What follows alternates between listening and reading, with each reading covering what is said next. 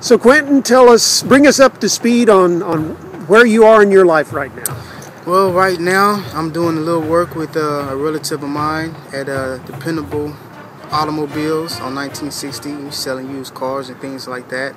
I've been doing that for a couple years. I just got back from Germany and participated with the Baltic Kiel Hurricanes and came short of winning the German Bowl, but it was just a good experience. And so now I'm just had a son. He's 1 year old, so being a dad, so life is good. The German Football League. Talk a little bit about that and how in the world you wound up over there. Well, I played in Germany in 2007, and Patrick Azumi, he's a coach that I met out there, and he contacted me through email and asked me what I thought about coming over there, and so I said, why not? So that's how it happened. And it had been, what, 6 or 7 years since you'd put on the pads? It's about 6 or 7, yeah, I think it was 6, and man, it was just kind of unorthodox at first, But, I got my groove back and just felt really good. You're obviously a Houston product, so talk a little bit about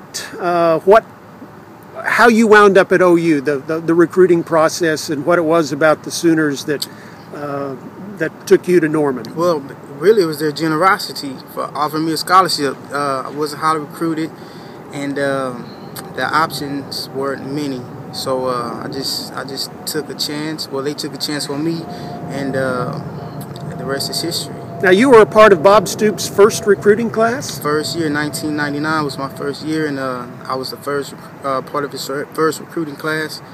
And it was a great experience and some fond memories.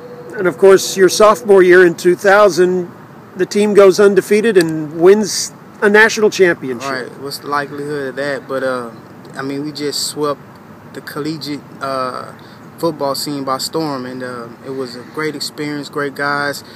Some was coaching for the program today, so just a lot of talented young men on that squad. And of course, you also made the cover of Sports Illustrated, as I recall, not once but twice that season. Cover boy. Yeah. So I have a couple of those hung up at the house. I take great pride in seeing those things that I've accomplished. So, it's a great feeling.